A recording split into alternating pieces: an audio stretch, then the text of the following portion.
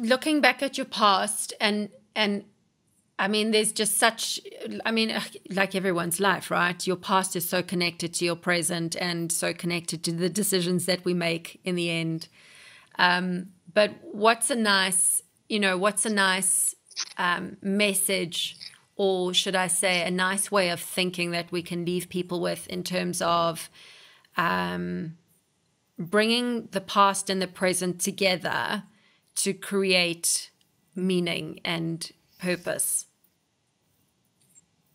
I would say, love your heart. I think there's so much power. I mean, even biologically, the heart is much stronger than any of our other organs by far. And that, I don't believe you have to love yourself first for others to love you. I that's another whole long conversation. But I think having connection with your own heart is the only place to really start, because from there's so much power that can be generated to go through whatever it is that you need to go through to get to the next place that you need to in your life in every way. So I think that's a more simple way to think of things, rather than getting into do this, do that, do the other thing, right? Just take the time to feel into that place for yourself. Yeah. Yeah, nice. Not even self-love, just your heart. Just, care about your heart. And it will power so much more. And help you find out what you need. What was and the help last you thing? find out where you need to go. Give you the motivation and strength to go get what you need to heal. And then on a practical level, because I'm quite practical, so in order to do that, I know you've mentioned that you swim and you meditate. Now, I'm a mom, and I'm struggling to keep my routine right now with any exercise and meditation, which I can do for an hour, give me the time. But I don't have that time right now. I really don't. Like, I'm spread so thin with the show and trying to be there as a mom. I've got a nanny that I get on an ad hoc basis. I don't just have a full-time nanny, and that's my choice because I want to be there, I really want to be there. And that's when I hear your story, I really do feel a genuine, deep sense of sadness. And obviously as an interviewer, I disconnect from that, to conduct an interview that can lead to a place of, relevance for the listener, so I disconnect myself from that. But I am a mom, and I really do, I do feel your story. But now on a practical level, I'm hearing you, and it's my job to make sure that this has relevance to the listener.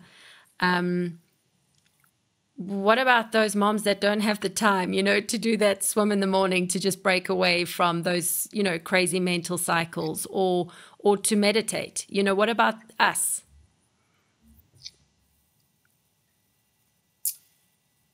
Well, there's no way to find 10, 20 minutes to meditate. I mean, I think you have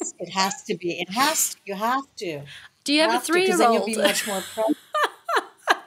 No, I don't. No, but listen. Do you have like any support systems where somebody for like 15 minutes? I mean, I don't know. But when I worked for foster care, it was incredible, the systems that some of these women, some of them had like 6, 7 foster kids, and they had like the older ones taking care of the younger ones. And I mean, I don't know a 3-year-old, right? Yeah. So I can't speak to that. I can't really speak to that. Not having been a mom, I'll try to create a game where if you all can, maybe on a weekend, be able to release and talk with just each bear other that in guidance. mind. Maybe there's somebody out there who has better of a guidance than I can, obviously, right now. But bear that in mind when you're creating those cards, that moms just don't have time. So make sure you have on the Exactly. Have on the instructions. The first instruction is that they need to find just 10 minutes somewhere, somehow. Like that's the promise they're making, in buying these cards. No, but it's, I totally get what you're saying. And, even while you were saying it, if you just sit, even just while you were talking about the fact that one needs to focus on the heart, right?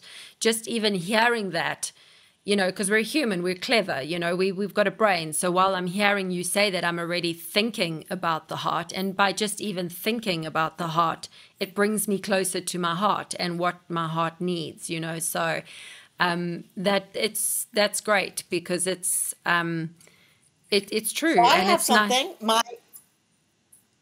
Go ahead. I'm so sorry. No, carry on. A friend of mine has a 3-year-old grandson who actually meditates with his mom. Okay. And he loves it. I'm not saying all children are going to love that. Not saying that. But Are you sure? I just thought of that. Are you sure she didn't put the iPhone down there or whatever phone and, she's like actually putting a little program on? No, listen, it's a bad excuse. Everyone can find 10 minutes, but what's relevant in what you were saying is not to say, listen, do 100 list of things, but it's just about listen to the heart. And, in terms of, people who are trying to find their way forward, and people who have come from a bad space, people who have had tragedy in their lives,